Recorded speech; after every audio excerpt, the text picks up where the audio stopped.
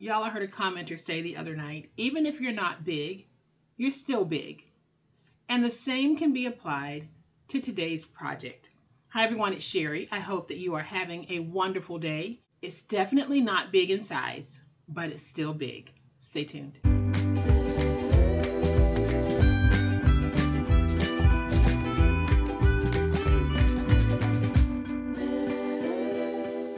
Welcome to my channel. I am so glad that you decided to stop by, and welcome to all of my new friends and to all of my new subscribers. Welcome back to all of my longtime friends and longtime subscribers. Thank you all so much for the wonderful ways in which you support me and my channel.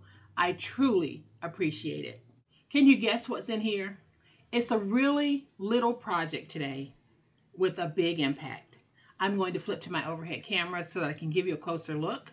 But y'all know what time it is. It's time to make it. Y'all, I'm old enough to remember when my wallet used to have photos in it. And the youngsters of today probably don't even know what I am talking about. So I have a friend who has a daughter graduating from college in May. I've known this girl since she was about 8 years old, maybe 8 or 9. So I really do know her. And I wanted to give her something special. And I wanted to make sure that I touched on a whole bunch of different things.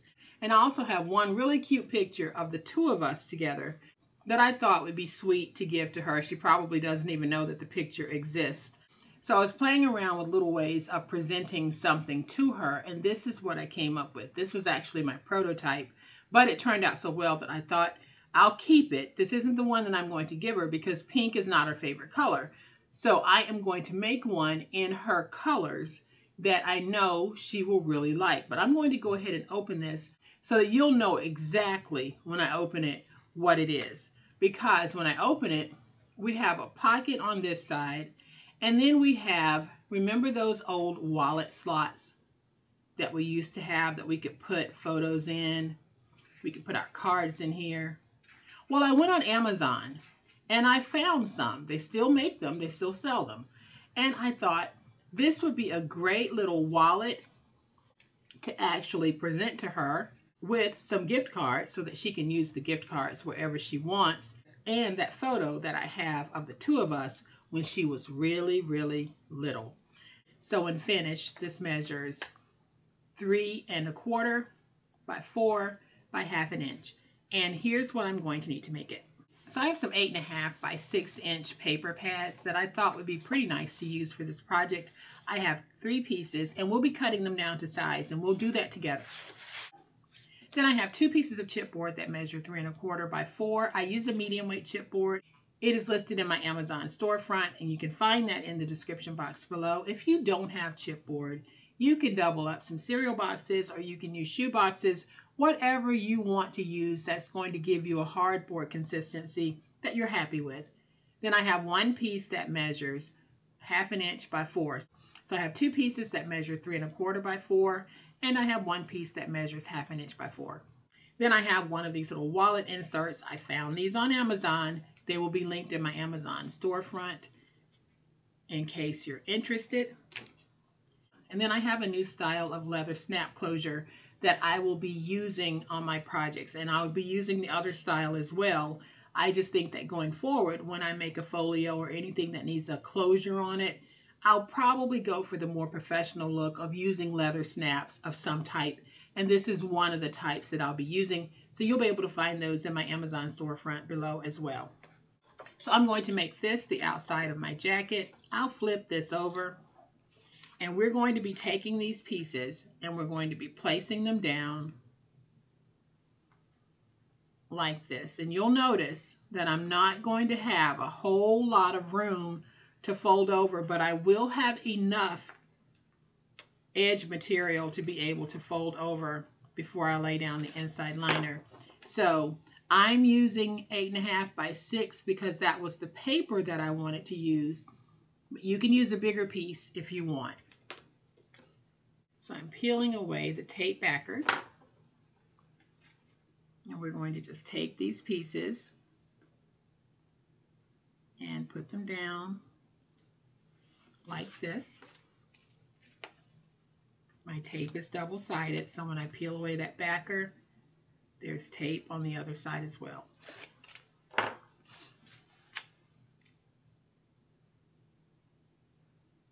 And let's just go ahead and put this piece down. Now I'll flip this over and we're just going to get that nice and stuck. I'll take my finger blade and I'm just going to remove this part here. And then I'll remove a little bit of this excess because we don't need all of it.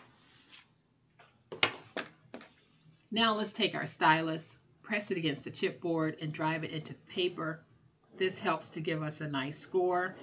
And it also helps if you have a paper that is prone to cracking. It might help minimize the cracking. Won't necessarily stop that paper from cracking, but it might help to minimize the severity of the cracking. So I'm just going all the way around.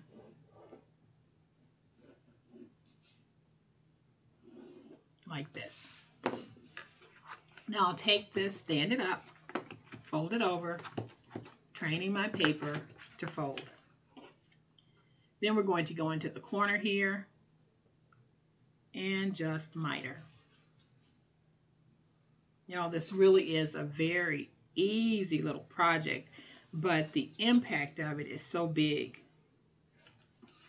So now I'm going to take my tape, add some tape along the edges like this. And I can use my tape runner on this part here because these edges will be folded over. They will be taped to the chipboard, and then I'll lay a piece of inside liner on top, and that's going to sandwich them in nicely. So I'm folding over.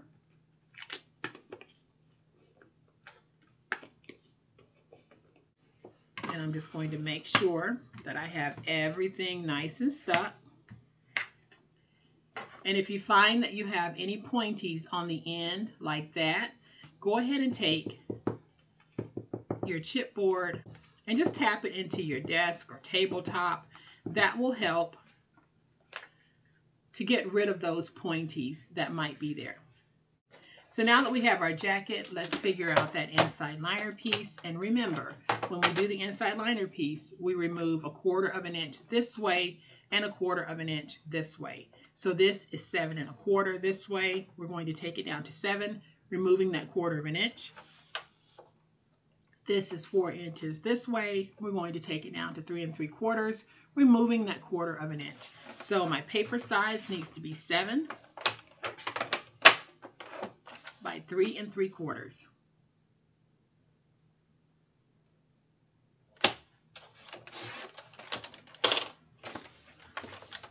Three and 3/4. So I'm going to take this piece and we put it on like that. So what I'm going to do is I'm going to take a piece of my wide tape.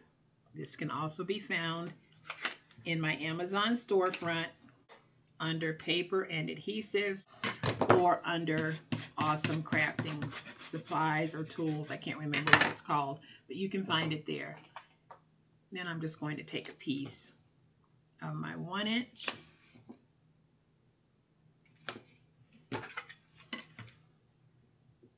Put it there. And then we'll take this piece and put it here.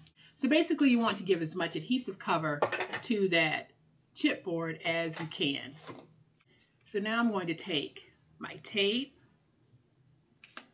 We're going to go around the edges of the liner piece, and I'm only going to go along the outside edges.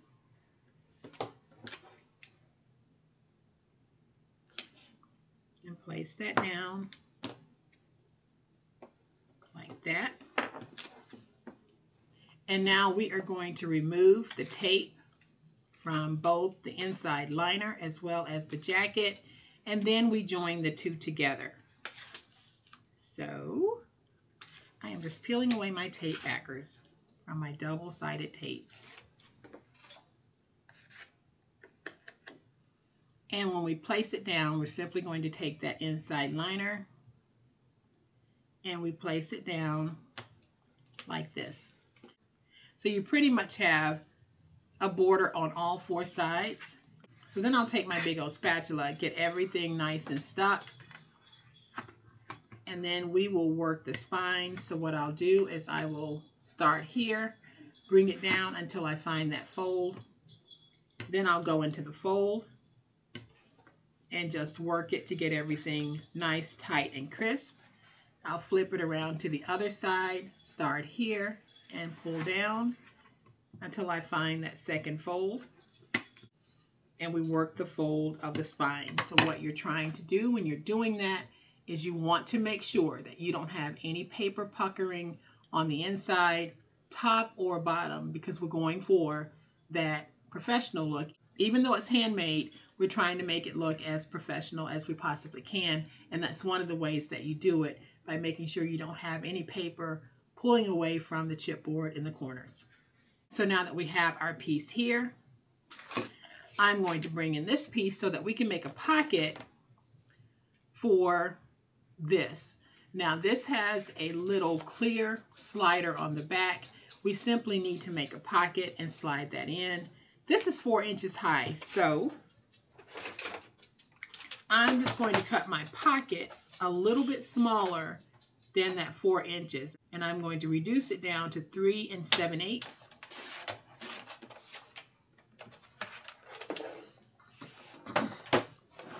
And then I'll cut it the other direction, 2 3/4. That's going to go right there. Then I'm going to save this piece because I'll be able to make a pocket for the other side.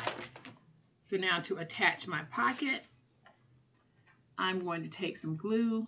We're going to place glue on 3 edges, 2 short sides and 1 long side.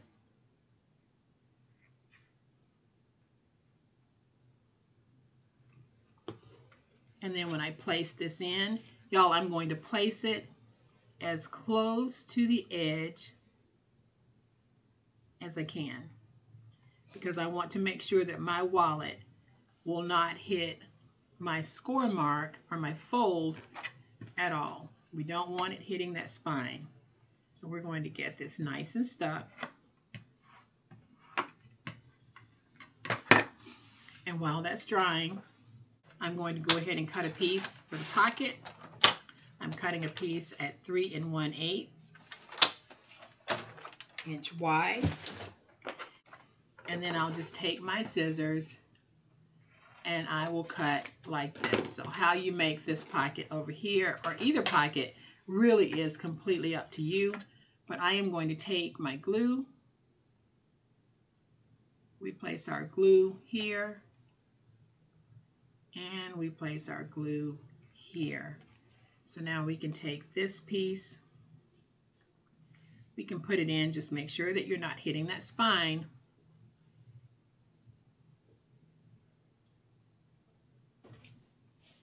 And so now we should be able to take this piece and insert it here. Slide that all the way in. And now we have a place to put the cards and the photographs, old school style, just using the wallet inserts. I am going to go ahead and take my snap and attach it. Y'all, this is such an easy way of getting a closure on your project. So I'm going to take my glue, add some glue to this part of the snap. Then I'm going to take the snap bottom and just place it right there. Now we do have to hold this for a moment so that it can catch. So I'm just going to hold it and we'll let it catch. All right, so once we have this snap down, I'm just going to go ahead and place this one, flip it over. We'll add some glue to the back. Make sure you get that corner so that that glue will hold. And y'all, the reptile adhesive does hold this down. My paper has not pulled apart when I have tried to open it. And then you just fold it over and you get that nice and stuck.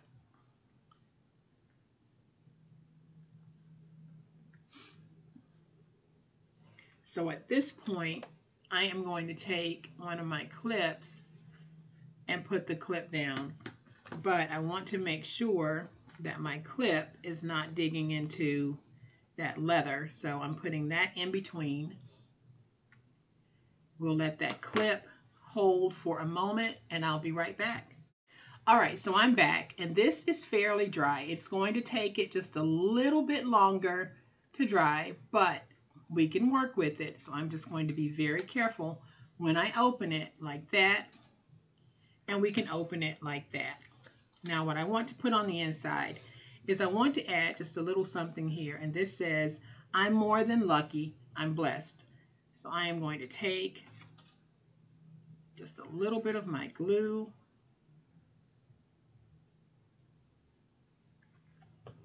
We're going to take this piece and we're going to put it down right there.